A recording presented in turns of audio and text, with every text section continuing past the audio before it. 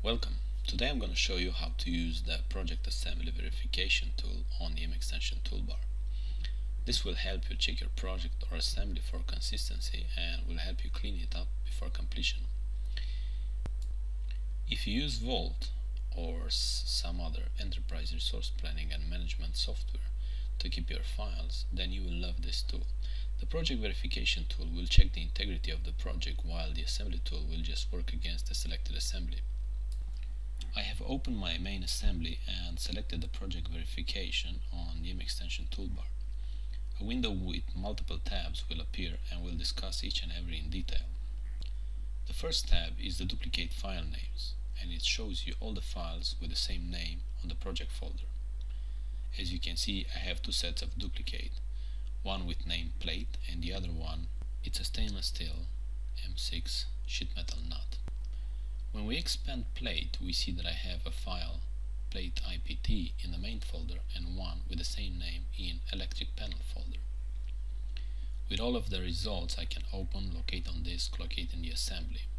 Let's locate them on assembly and make sure they are not the same, or that one can't be used in both places. One is under the motor and the other one is a lid hinge plate.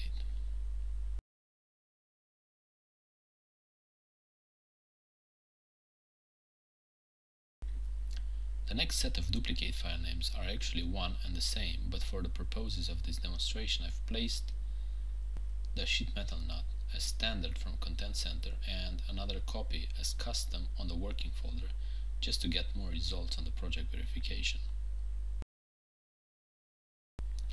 Next tab is the duplicate part numbers.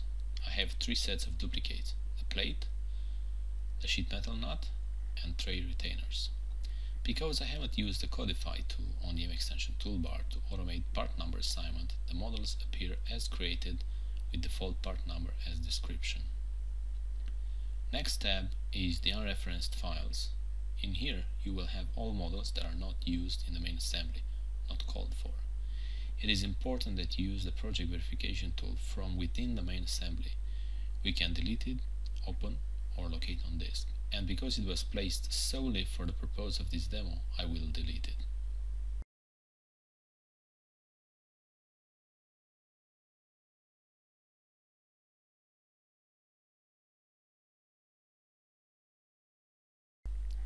Lost references are in the next tab, and this will show you any models with missing references. As you can see, I have a drawing short plate IDW that is looking for a model short plate IPT. Because I renamed the model without using the rename function on the mExtension toolbar, the drawing lost reference with its model. Let's use the locate on disk on the drawing to see if we can find the missing model. The missing model was renamed plate IPT, and we need to open the drawing and point to the new part to fix its missing reference.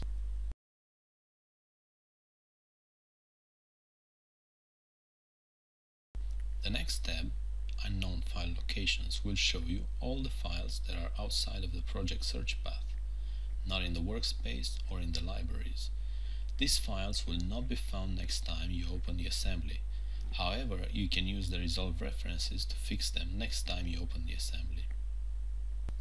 Local Materials tab will show you all materials used in the project. This is a good list to review, for you can change materials from, say, bronze to PTFE or similar in order to keep the cost of the project down. The empty folders list will show you all the empty folders in the project with the option to delete them from within. Other Files tab will show you what other files you have in the project that you might want to delete in order to keep the project clean. I have a PDF on an isolator that I needed to model and that I forgot to remove from my project. I will use the delete option to clean it up.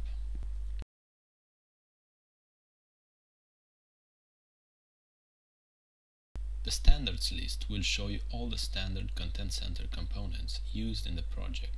This is useful if you want to keep your purchase list down. For example, I have used M5x10 and M5x20 hex head bolt, and I want to see if I can use just one of them. Let's locate them in the assembly and see if one will fit the other. The M5x10 is used on the gas strut plate, and I can't make it 20 because it will stick out too much. The M5x20 is used on the motor plate, and I can't make it smaller because it won't reach the nut.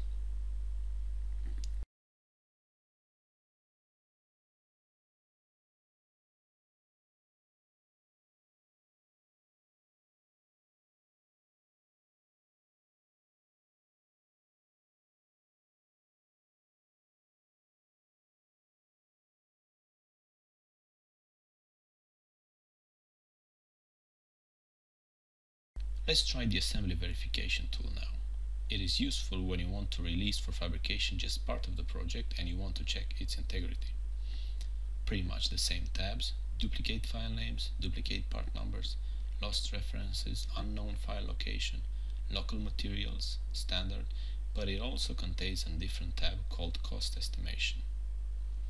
This list will show you weights and prices for components in order to estimate execution costs. On all columns you can filter, sort, as well as do a sum, a minimum, maximum, count, or average. You can copy-paste straight into Excel or any other program via clipboard. This concludes our presentation on the project assembly verification tool from the mExtension toolbar.